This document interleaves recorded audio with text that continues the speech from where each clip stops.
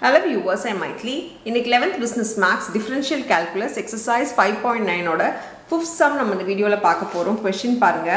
If y is equal to x plus root of 1 plus x square the whole power m, then show that 1 plus x square y2 plus xy1 minus m square equal to 0. இது நம்ம prove பண்ண சொல்லிருக்காங்க. This is equal to 0.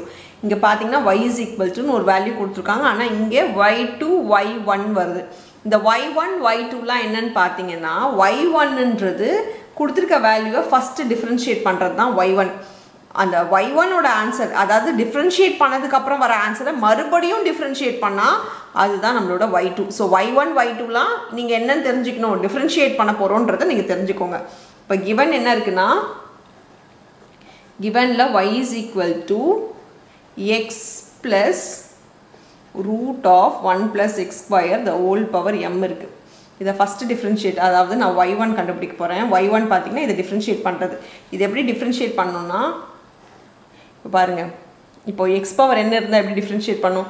n முன்னாடி வந்துரும். அப்புறம் x power n - 1 ஆகும். இதான் differentiation இல்லையா? x பவர் n க்கு. அதே மாதிரி தான் இது ஃபுல்லா ஒரு x டேர்ம் எடுத்தனா இத நீங்க அப்படியே வந்து இது பவர் முன்னாடி வந்துரும். இங்க ஃபுல்லா நீங்க x டேர்ம் மாதிரி நினைச்சுக்கோங்க. பவர் முன்னாடி வந்துரும். அப்புறம் x plus root of 1 plus x square x க்கு பதிலா இருக்க வேல்யூ அப்படியே இருக்கும். பவர்ல 1 கம்மியாகும். இவ்வளவுதான் டிஃபரன்ஷியேஷன் கேட்டிங்கன்னா கிடையாது. இன்னர் ஃபங்க்ஷன் டிஃபரன்ஷியேஷனும் பண்ணோம். மறுபடியும் உள்ள பாருங்க. உள்ளே வந்து 1 plus something இருக்கு.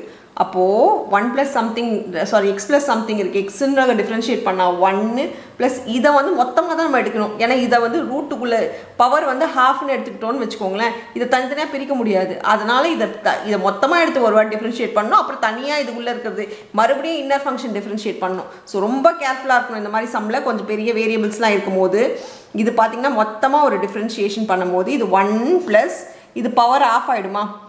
இப்போ x இது மொத்தமா பவர் ஆஃப் ஆயிடும். அப்ப half ஆச்சுனா பவர் உள்ள வந்துரும். ரூட்னா half னு போட்டுக்கணும். சோ பவர் half வந்து உள்ள வந்துரும். சோ இது 1 plus x square ஆயிடும். the whole power half இருக்கும் -1. இப்போ இன்னர் மறுபடியும் உள்ள டிஃபரன்ஷியேட் பண்ணா இது 0 ஆயிடும். இங்க பாத்தீங்கன்னா இது 2x into 2x னு வரும். சோ இந்த 2 இதுல தான் நீங்க ரொம்ப தப்பு பண்ணுவாங்க நிறைய பேர். இதுல நீங்க கேர்ஃபுல்லா இருக்கணும். சோ இது கூட டிஃபரன்ஷியேட் பண்ணும்போது அதுக்குள்ள இருக்க இன்னர் ஃபங்க்ஷனை டிஃபரன்ஷியேட் பண்ணி இங்க எழுதணும். 1 க்கு 0, x ஸ்கொயர் க்கு 2x னு வந்து இந்த 2வும் இந்த 2வும் கேன்சல் ஆயிடுது. இப்போ பாருங்க இது m into x plus root of 1 plus x square power m minus 1. இங்க பாத்தீங்கன்னா 1 plus இங்க 1 plus x square இருக்கு. the whole power minus half இருக்கு into x whole power இது சால்வ் பண்ணா 2 half minus 1 வந்து minus half. so இது பைல நம்ம எழுதிக்கலாம் equal to m into x plus root of 1 plus x square the whole power m minus 1 1 plus x by root of என்ன நான் minus half இருக்குதுனால minusல இருக்குது நான் கீழே எழுதிக்கிறேன். half வந்து நான் root னு எழுதிக்கிறேன் by 1 plus x square. இப்போ நம்ம இது LCM எடுத்துக்கலாம். m into x plus root of 1 plus x square the whole power m minus 1. இங்க பாத்தீங்கன்னா இது வந்து மல்டிப்ளை அப்படியே 1 ஓட மல்டிப்ளை ஆயிடும். so root of 1 plus x square plus x by root of 1 plus x square னு இருக்கு. இப்போ பாத்தீங்கன்னா இது பேஸ் பவர் வந்து சாரி பேஸ் ரெண்டுமே சேம். அதனால பவர் வந்து இங்க 1 இருக்கு. நான் பவர் ஆட் பண்ணிக்கிறேன். Base same. இது ரெண்டுமே பாத்தீங்கன்னா x plus 1 root of 1 plus x square தான். ஆனா இடம் மாறி இருந்தாலும் 1 plus 2 னாலும் 2 plus 1 னாலும் ரெண்டுமே ஒன்னு தான். அதனால இத நம்ம சால்வ் பண்ணிக்கலாம். எப்படி சால்வ் பண்ணனும்னா m by root of 1 plus x square எழுதிக்கோங்க. மேல இருக்க பவர் ஆட் பண்ணா இங்க +1 இதோட பவர் தான் ஆட் பண்ணனும். பேஸ் அப்படியே எழுதி பேஸ் பாத்தீங்கன்னா x plus root of 1 plus x square இருக்கு. பவர் ஆட் பண்ணா m plus 1 minus 1 ம் plus 1 ம் கேன்சல் ஆகி வெறும் m மட்டும் தான் இருக்கும். சோ இதுதான் நம்மளுடைய y1. நம்ம y1 கண்டுபிடிச்சிட்டோம். இதுவே வந்து ரொம்ப பெருசா போகுது. மறுபடியும் y2 கண்டுபிடிக்க இத டிஃபரன்ஷியேட் பண்ணா கஷ்டமா இருக்கும். நம்ம எவ்வளவுக்கு சின்னதாக்கிடுறோமோ அவ்வளவுக்கு ஈஸியா இருக்கும். இங்க பாத்தீங்கன்னா y is equal to ன்னு சொல்லி நம்ம எழுதி இருக்கிறது இதோ இருக்கு. இதுதான் நம்மளுடைய y substitute y. இதுக்கு பதிலா நான் என்ன பண்ண போறேன் y ன்னு எழுதிக்க போறேன். சோ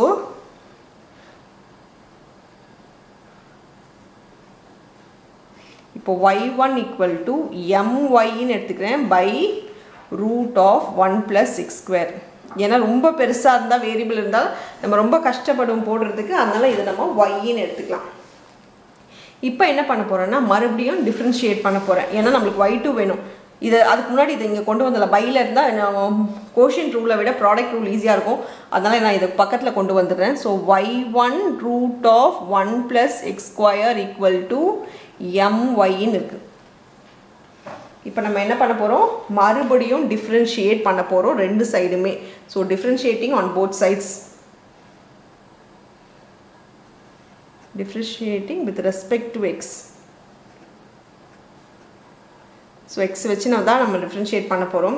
இப்போ எப்படி போடலாம் பாருங்கள். இது ரூட் இருந்தால் கொஞ்சம் நம்மளுக்கு ரொம்ப கஷ்டமாக இருக்கும். அதனால் squaring both sides பண்ணிட்டுங்க. First squaring both sides பண்ணிட்டதுக்கப்புறம் differentiate பண்ணிக்கலாம். ஸ்கொயரிங் போத் சைட்ஸ்னால் y1 ஸ்கொயர் ஆகிடும், இங்கே வந்து ரூட் போயிடும். ஸோ 1 plus x square இருக்கும் equal to m square y square இருக்கும். இப்போ நம்ம டிஃப்ரென்ஷியேட் பண்ணலாம். டிஃப்ரென்ஷியேட் பண்ணுறதா இருந்தால் ப்ராடக்ட் ரூல் படி டிஃப்ரென்ஷியேட், ஃபஸ்ட்டு ஒன்று டிஃப்ரென்ஷியேட் பண்ணி இன்னொன்று அப்படியே மல்டிப்ளேயில் இருக்குது ரெண்டும். அப்போ இதை டிஃப்ரென்ஷியேட் பண்ணி இதை அப்படியே வச்சுக்கோங்க. இப்போ இதை அப்படியே வச்சுக்கிட்டு இதை டிஃப்ரென்ஷியேட் பண்ணுங்கள். அந்த மாதிரி தான் பண்ணணும். இப்போ ஃபஸ்ட்டு ஒன்று அப்படியே வச்சுக்கிறேன், y1 ஸ்கொயர். இப்போ உள்ளே இருக்கிறத டிஃப்ரென்ஷியேட் பண்ணால் இது என்ன ஆகிடும்னா இது 0 ஆகிடும். 0 plus 2x வந்து 2x, ஏன்னா இந்த பவர் முன்னாடி வந்துடும். ஸோ 2 பவரில் 1 மைனஸ் ஆகிடும். So 2x. இப்போ இதை அப்படியே வச்சு இதை டிஃப்ரென்ஷியேட் பண்ணால் இப்போ இதை அப்படியே வச்சுக்கோங்க, 1 plus x square நான் அப்படியே வச்சுக்கிறேன். இதை டிஃப்ரென்ஷியேட் பண்ணுறதா இருந்தால் இது பார்த்தீங்கன்னா 2y1 ஆகிடும். மறுபடியும் இதை டிஃப்ரென்ஷியேட் பண்ணணும். ஏன்னா வந்து இது yன்றதுனால நம்மளுக்கு differentiate with respect to X தான். எக்ஸ் இல்லாததுனால இது என்ன பண்ணணும், நீங்கள் மறுபடியும் இதை டிஃப்ரென்ஷியேட் பண்ணால் dy1 by dxன்னு ஆகிடும் ஈக்குவல் டு m ஸ்கொயர்ன்றது ஒரு கான்ஸ்டன்ட் டேர்ம். இந்த சைடு பண்ணிட்டோம், நம்ம அந்த சைடு பண்ண போகிறோம். m ஸ்கொயர்ன்றது ஒரு கான்ஸ்டன்ட் டேர்ம். ஒரு கான்ஸ்டன்ட் டேர்ம்னும் போது அது அப்படியே வந்துடும். So m square. இப்போ y ஸ்கொயர் டிஃப்ரென்ஷியேஷன் இங்கே ஏற்கனவே இதுதான் y ஸ்கொயர் டிஃப்ரென்ஷியேஷன். 2y முன்னாடி வந்துடும். இங்கே பார்த்தீங்கன்னா dy மறுபடியும் y டிஃப்ரென்ஷியேட் பண்ணோம். ஸோ dy by dxன்னு ஆகிடும். இங்கே இருக்கிறது dy1, இங்கே இருக்கிறது dy by dx. இப்போ இப்படி வந்துருச்சா? இப்போ பாருங்கள், இது எல்லாத்துலேயுமே வந்து நம்ம பார்த்திங்கன்னா y1 இருக்குது, இங்கேயும் வந்து y1 2y1 இருக்குது. ஸோ நான் என்ன பண்ண போகிறேன்னா 2y1 காமனாக எடுக்க போகிறேன். எப்படி காமனாக எடுக்கிறது அப்படின்னா 2y1 காமனாக எடுத்தேன்னா எனக்கு இங்கே y1 into 2x ஆகிடும். சாரி, வெறும் x ஆகிடும். ஏன்னா 2 காமனாக வெளில வந்ததுனால ப்ளஸ் 1 plus x square, 2 வெளியே வந்துருச்சு, y1 வெளியே வந்துருச்சு. ஸோ dy1 by dxன்னு இருக்கும் is equal to m2 2y dy by dx. இங்கே பார்த்தீங்கன்னா இப்போ நம்ம காமனாக இதை எடுத்துட்டோம் இல்லையா? இப்போ 2 நம்ம கேன்சல் பண்ணிக்கலாம். இப்போ அடுத்தது பாருங்கள், டிஃப்ரென்ஷியேஷன் ஆஃப் dy by dxன்றது என்னது? டிஃப்ரென்ஷியேஷன் ஆஃப் dy by dxன்றது நம்ம y1 டிஃப்ரென்ஷியேட் பண்ணால் வர்றது என்னது? y2 வரும். அதே மாதிரி இங்கே டிஃப்ரென்ஷியேஷன் ஆஃப் y கொடுத்துருக்காங்க. டிஃப்ரென்ஷியேஷன் ஆஃப் y என்னது? டிஃப்ரென்ஷியேஷன் ஆஃப் yன்றது தான் y1. நம்ம ஃபஸ்ட்டு ஸ்டெப்பு அதுதானே பண்ணோம், y-ஐ டிஃப்ரென்ஷியேட் பண்ணோம். அது என்ன வந்தது? y1ன்னு எழுதணும். y1 டிஃப்ரென்ஷியேட் பண்ணால் என்ன வரும்? y2ன்னு வரும். ஸோ நான் இது என்ன பண்ணிக்கலாம்னா y1 அப்படியே இருக்கட்டும், y1x plus 1 plus x square, இதுக்கு பதிலாக நான் என்ன எழுதலாம்னா y2ன்னு எழுதலாம். ஏன்னா டிஃப்ரென்ஷியேஷன் ஆஃப் y1 தான் y2 is equal to m square y, differentiation of y வந்து y1. ஃபஸ்ட்டு டிஃப்ரென்ஷியேட் பண்ண நான் வர்றது y1, அடுத்தது அதே டிஃப்ரென்ஷியேட் y1 டிஃப்ரென்ஷியேட் பண்ணால் வர்றது y2. இப்போ பார்த்தீங்கன்னா இதுவும் கூட நம்மளுக்கு கேன்சல் ஆகிடுச்சு. இப்போ இருக்கிறது இது அப்படியே எழுதிக்கிறேன், 1 plus x square into y2 plus xy1. இதை ஈக்குவல்ட்டுக்கு இந்த சைடு வந்ததுன்னு வச்சுக்கோங்களேன், மைனஸ் m ஸ்கொயர் yன்னு இருக்கு. this is equal to 0ன்னு வருது. நம்ம இதுதான் ப்ரூவ் பண்ணோம். நான் ஃபஸ்ட்டு கொஷின் தப்பாக எழுதியிருந்தேன். Minus y square m square y is equal to 0 வருது நம்மளுக்கு. இதுதான் நம்ம ப்ரூவ் பண்ண வேண்டியது.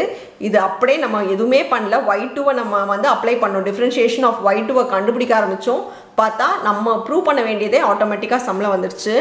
So LHS is equal to RHS, hence we have proved it. hence proved ன்னு சொல்லி எழுதி முடிச்சுக்கோங்க. அவ்வளோதான் இந்த சம். Thank you.